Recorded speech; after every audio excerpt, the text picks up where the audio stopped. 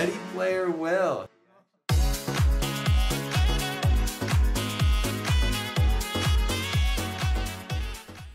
Welcome back, Visions fans. Ready Player Will here. This is the preliminary character thoughts for both Kadaj and Sephiroth. And Kadaj we knew about for about a week and a half, 2 weeks now. Sephiroth we've known for a couple days, almost a week now. We're waiting on the vision card for the Katana class that I'm assuming is coming out with Sephiroth. So I will talk about that more toward the end of this. But for now, we can at least talk through some preliminary character thoughts. Obviously, there's a lot more to do in terms of stress testing and looking at the maps and seeing what the future units are with our 1 month roadmap ahead of JP. There's obviously still more to do with me getting to know the characters better in terms of really memorizing everything about them, but I feel relatively confident enough to at least give a preliminary thought to kind of guide the expectations of what you might attempt to try to pull for, or what you're really trying to focus on, or really trying to maybe clear up some misconceptions or just bring my personal flavor to things. And so we're going to start things off with Kadaj. And from a stat overview perspective, stats honestly are very, very good considering all these 4th anniversary units are getting power crept from a stat perspective. They are all getting very good base stats, and so these views that look at them compared to all UR units always look very favorably. Most of them are relatively competitive with each other though, but Kadaj really comes in at a strong point with his overall agility stat here. He is a very speedy character, all things considered. He's got very, very good luck and dexterity as well. Those are both part of his build, where he's a very accurate unit that we'll see in just a minute as well. The attack stat and HP certainly serviceable and fine. The HP might be a little bit lower than what some of the more recent units have, but he does have some things that can help him in that area we'll get to soon. From a luck perspective, from an evasion perspective, with those luck scaling equips, I wouldn't say he's necessarily any kind of top tier evade unit, but Water certainly has the vision card support for it. Katana doesn't quite yet, but that maybe is something that could come down the line. I really think his luck is more accuracy-oriented than it is for evasion orientation. And from the accuracy perspective, he is exceptionally accurate. He's right there with King Mont as one of the top-tier premier accurate units in the game. He's got a bunch of abilities that are plus 30% hit chance, so he is very much like an anti-evade unit. And that's one of my problems with him, is that he seems to fit a character archetype that we don't really need right now. Now, maybe in the future, if there's an evade unit that comes out, he'll be handy, but that's not normally how Gumi, or at least Gotcha, does these things. They usually create the problem and sell you the solution. They don't always sell you the solution ahead of time and then create the problem and you're screwed if you don't have the solution. But regardless, very good accuracy. And then from the agility perspective, where he ends up falling short is the fact that he does not have a passive ability to amplify that agility. So while he is innately very fast, I think he's at that 85 or 86, which is very good from an innate perspective, doesn't really have any ways to amplify it above that. So he's still relatively in line with where most other units are from that agility perspective. And just some notable abilities here. One of the big key things for Kadaj is his teammate buff here, where there's a ton here that's really supposed to translate to the rest of his abilities, where he gains 30 human killer for 4 turns. He gives himself haste. He also gives himself human resistance of 25% for 4 turns. He also is able to reduce enemy physical damage by 15% for themselves for 3 turns, and then he can also reduce their crit rate by 20 and dispels AP restore, which is a huge thing that we're seeing now with King Mont coming in, and Sephiroth has some too. If you're using Oberon the Auspicious in that Sephiroth team, he also has it, so there is an uptick in that self AP restore. But as you can see here, there's a bunch of things of on-hit abilities, like the human killer, like the damage reduction, like the crit rate reduction, that those 3 attributes all apply to the rest of these abilities. So while the rest of these offensive abilities look kind of bare bones compared to average in terms of what characters normally might get for their offensive abilities, you have to consider that you're adding in those 3 buffs to every single attack as well. And so that begs the question, how much value is that truly? One of my problems with this main buff is that it doesn't appear to have any attributes on it that prevent it from repeating. One of the big perks of having a buff with a barrier on it is that barriers do not repeat in terms of AI, and I think Courage is the same. Re-raise is not exactly the same, but it's damn near close. And so until I actually prove this myself, I need to see replays. I think this is a repeatable buff, which is a massive flaw in 2024 in War of the Visions, comparatively speaking to where the bar is. Now, the other thing is that a lot of this is very easily dispellable. The human killer is easily dispellable, so isn't the haste. So you lose those two things. You lose a major part of his offensive output in terms of turn order uptime and getting that extra modifier uptime. The abilities themselves, they're okay. This is an 80% defense crush only on that ability though. It's not a lasting defense break, which kind of stinks unfortunately. 100% hit chance though. It's certainly nice select 2. The other one here, it's another select 2 and it's a break physical barrier, but I think he will get outranged by some people that have barrier seal, but overall, select 2 for 200% mod. It's a relatively bare bones ability, but certainly nice if you add in the other attributes. This third one here, I almost laughed at when I saw it because it's literally nothing other than a 200 mod ability. Seems very lackluster in 2024. And this is his limit break at the bottom, which is the Dispel Courage, the Dispel Re-Raise. That's fine, but, not as suffocating as it was once, where most characters have plenty of Re-Raise and Courage Dispel in their regular abilities. You don't need to rely on a limit break for that. That's very Sephiroth of old, if you know what I mean. It's another 30% chance, and it gives AP restore to himself as well. So, all things considered, I'm actually not in love with the offensive orientation of this build, where of the water units and the katana units, we don't see that unit crush yet. So in terms of the different select 2s, it's not like the synergy that you see with King Mon or even with Tifa potentially, where they bring that in peril. So he's really not getting into that damage upside. The rest of the abilities to me are really just kind of bare bones in terms of what they offer for utility. There's really nothing there for survivability. There's really nothing else there for like health regen in terms of survivability. He does not have any like damage absorbs anywhere in the kit. There's no self heal back. There's no sequence ability for a follow-up heal. So he kind of like Cloud is one of those units that seems relatively bare bones in what they do for survivability, considering they don't have any healing potential whatsoever. And that might be okay if there's a curse meta where you can't heal anyway, but that's a kind of a bigger red flag for me, considering that's kind of this bare minimum for many units nowadays.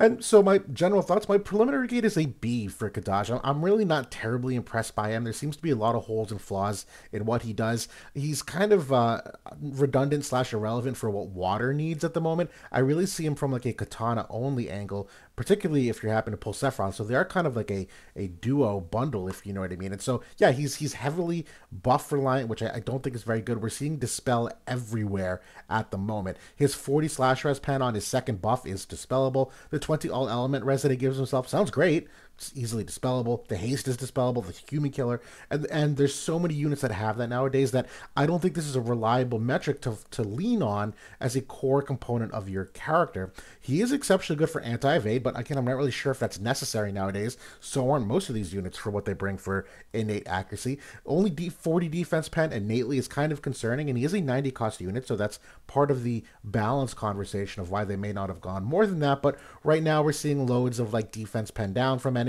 and higher defense values overall. And although he has that like defense crush on the select 2, that crush also can be mitigated by debuff weakening effects. So who ends up knowing if it's really all that strong? The interesting angle of enemy damage reduction is there, though, where he does grant that 15% physical damage down, the 20% crit rate down, the Dispel AP restore, which is a form of net damage loss if you can't, do as many abilities as you normally might. I don't think this is all of that strong, though, and I don't think his innate survivability is all that strong either. I've had some people really, bug out at, oh, man, he's got this, 20 all-element res. He gives himself 25 human res. He's also got 15 all-element res innately on a passive. And so you see all these things, and it sounds really good, but I did a quick analysis, and I'll do this more in my character review, but I looked at him compared to the Lucio the Luminous, who's got almost equal the amount of element res and other kinds of attributes, and Lucio is not a steel tank by any means. He can easily die to a handful of things, and so it sounds great, but I don't think in practice it's all of that great. And so I'll pause here, but Kadaj, I am underwhelmed personally.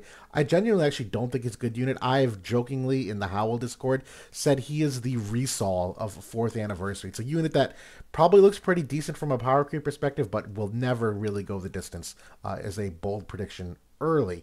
Now, for Sephiroth, who everyone is exceptionally excited for, absolutely fantastic villain. They've done amazing things with him in this game and amongst other games as well in terms of reinvigorating the love for him as a character. And yeah, stat-wise, he is absolutely top of the charts as well in many of these attributes. Very happy with where he ends up. His HP is tank esque in terms of how high the HP gets. The luck is certainly there for the accuracy. The agility and attack is certainly there. There's not enough good things to say.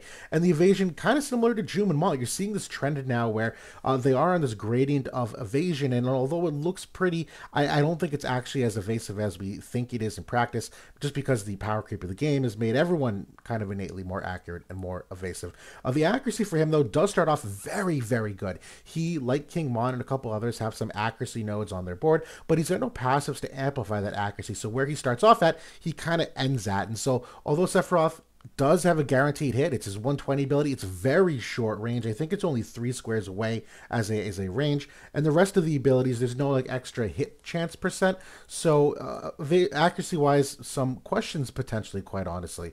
Now for the agility, very, very fast. He does have a passive for agility of 12% that jettisons him into that top tier of most fast units you could possibly get in the game. I'm very happy with where he ends up on that. It also gives him jump +1, so excellent movement capabilities from that perspective. Absolutely a strong point for him. Now we get to the notable abilities. There's honestly a lot that I'm not going to cover here, but certainly should know about. I'm like done with these buffs, guys. I really am. Like this is, I don't even know how you. This is an immense teammate buff that's 25 AoE res, and it stays on you if you have re-raise or AP restore. The problem with these buffs, though, it's a little misleading in how it's worded. It's even worded like this in game. You can dispel this even if you have re-raise and AP restore active. It's a dispellable buff, and so AoE res at 25. You also give yourself dispel haste. If you have one of those active, you also have a re-raise. You also give yourself 10% AP restore, just mentioned a couple minutes ago. He also has a on-hit effect of dispelling all buffs and dispelling haste. So this is very similar to Lucio the Luminous, who activates his buff, kind of like Faris as well. They can remove buffs on hit, so Sephiroth comes with that as well. And he also gets 20% all element res. But again, all of these are roughly dispellable. And so in these mirror matchups of Sephiroth or Jum or Cloud, who's got that dispel, like 80% of this is Garbo. It doesn't end up coming to fruition. But regardless, the dispel on hit is very, very powerful. The fact that he has re-raise is certainly nice. I meant to add this and I hadn't. His passive ability is absolutely one that needs to be taken note of. This one is a 4-time general damage barrier of 50% that he starts the battle with off automatically. So that's amazing for first and second hits in Guild Wars. It's also the 40 defense pen and slash res pen together on the same buff. And this is 40 AoE resistance penetration. So this is actually new, like Cloud, the AoE res pen. So not only does he have the ability, as we'll see in a second, to dispel AoE wide, he also can penetrate AoE resistance. So this passive, exceptionally good. Now, the rest of this, I was just talking about, this giant diamond AoE is a dispel courage, but it's also a dispel of the wide AoE buff that we're seeing so rampantly as well. It's 40 defense pen for those 3 turns. It's also his heal back, which is a major form of his survivability, where, you know, that barrier is one portion of it, but being able to do a ton of damage on these diamonds and just siphon back 50% of the damage done, he's got 15 healing power up innately in his kit, so that will amplify the damage absorbed. On that 120 ability, that guaranteed hit that I was talking about, it's a much smaller square shape AoE. There's also the 60% AoE crush, and the limit break is another giant diamond that is a 20% all element res reduction, but it is also the new curse status effect that allows you to not heal at all for 3 turns, and then if you have re-raise active and you die, the re-raise will not allow itself to come to fruition. It's not a re-raise removal, but it's like a re-raise that just, it won't happen. So kind of odd, but we'll see it in practice when he's released it. So, you know, there's a lot of decent stuff here in terms of dispelling AoE damage, but we'll get to the general thoughts. I think he's an A-, but I'm not confident in it. I'm not happy about it. I'll talk through why. The survivability is somewhat exposed to me. That barrier on his passive sounds great, but there's no barrier protect anywhere in his kit. The re-raise on himself is great, but there's no re-raise seal anywhere in that kit either. So, you know, we're seeing how prevalent these barriers are. Because it's a general barrier, that means it can get broke by both physical barrier break and magical barrier break. So it's a little extra exposed. It's certainly nice as he approaches the battlefield that he'll take less damage. I do think it's very good, but that whole like 4-time hit thing I think is going to get exposed sometime in the future here. The main form of survivability, though, is the heal back damage. in my opinion, where that's what the 15 healing power is for, is to amplify the amount of damage that he siphons back on that large diamond, which is a very good diamond because it dispels AoE wide resistance, and he's got AoE res penetration on that passive. So a lot of these diamond abilities were kind of like, not bad, but you know, the damage on them is decreasing over time. Not for Sephiroth. He will do a lot of damage on that ability, so he will heal back a lot of that, which is certainly a nice thing. But I think he's mostly revolved around that, which obviously makes things difficult to, in a mirror matchup, if he does get cursed and he can't heal himself. That's a major form of his own survivability. And he does have some great tools, as I just went through, for the diamond-shaped abilities with the Crush and the AoE wide removal. I do think they made a big mistake, though, with his limit break range versus the main job range. A critically bad blunder, in my opinion. This limit break range is 6 squares away. Very long, quite honestly, which is fine. That's not inherently bad, but the main diamond here is only 5 squares away, which means it's very possible that you have a lone tank, let's say, that's by themselves and Sephiroth moves up. It means he can get baited at 6 squares away, but it means he'll blow his limit break on that singular unit, which to me is tremendously bad, horrifically bad, and exposed for people being able to manipulate and take advantage of. I think if these were the same ranges, Sephiroth would be ironclad in how good that limit break is in applying the curse. But as it stands right now, I'm actually not a big fan of that. I think they kind of bricked him because of it. So not a big fan of that. I do think he's a flash in the pan, though. Like many of these units, I think all of the 7 Advent Children characters are going to get power crept very soon, which sounds crazy considering how fast it is, but it's not that they're going to get power crept. That may not be the right word, but I don't see anything in them that tells me that they can go the distance from a longevity perspective. And I wanted to talk more about that concept. Number one, before I really conclusively say this, we do need to see the Katana Vision card that's going to come out for Sephiroth. This will solidify anything I have to say here, because that could bridge a very important gap between Katana and another very powerful class, that all of a sudden Sephiroth and Kadaj might look totally different. That happens relatively frequently, so that's a key asterisk. But the other thing is, I think these units look good because of power creep, but I think their pins ready to get knocked down by the next few units. I do think King Mont and Joom are the S tier, and I don't think any of these Advent Children units are anywhere near remotely as close as them. I think they're very good right now in the short term because, relatively speaking, there are only a handful of units in the 4th anniversary that have this level of power creep and like buff creep and dispel creep. But I think I see holes in their kits. And maybe not holes, but I see counterplay in their kits. And you normally don't get these meta-defining units that have lots of counterplay. That's not a trend. And so the key things that I'm not seeing as well from a checkbox perspective, number one, I'm seeing no roll compression whatsoever in any of these 4 units in terms of, do they overlap in terms of they're a damage dealer, but they can also heal? Or are they a damage dealer, but they can also do great support? Are they a damage dealer and they can maybe generate hate some way or be a pseudo-tank of sorts? I see none of that here, which is a major red flag because DPSs get power crept the fastest in this game. The second thing, there's noticeably really no auras or sequence abilities anywhere with them, and that was a trend for a very long time with a lot of the value of the characters, that Gumi was able to add in these X factors to them where they had these tangible X's and O's auras, which last very well, quite frankly, in the game. There's lots of characters with auras that still do great, lots of characters with sequences that do very, very well. So them not having any of that is kind of red flag, and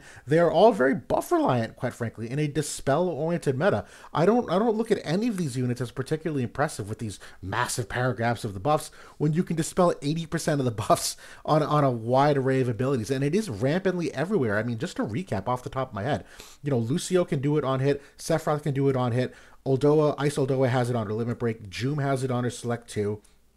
Shadow Lynx, the bow unit, which if we're going to a missile meta ever, she's going to be one of the premier units. She's got it prevalently as well. If I didn't say it, Cloud also has it on his AoE. Let me just pull up the units here. Veritas of the Heavens has it on one of his main AoEs. So there's so much dispel everywhere that I'm really not looking at any of these buffs as very particularly powerful. Right now, maybe, but I don't believe in it. And so that's the preliminary character thoughts. I'm really trying to be smart about how I analyze these units and not live in the moment, be a prisoner of the moment, because my gut tells me that I see key recurring trends here. Sephiroth's got no barrier break at all anywhere in his kit either, which may not matter if you pair him with Kadaj, who does have a barrier break, but there's so many incomplete parts to their kits that aren't very self-sufficient that I don't see them in it for the long haul, and I don't see any of these units as like really like meta driving units. They might be pieces, but that's my early preliminary thought. We'll see if I'm wrong, but that's kind of my prediction for the moment. But that's it for now. Thanks for watching, everybody. Talk to y'all later.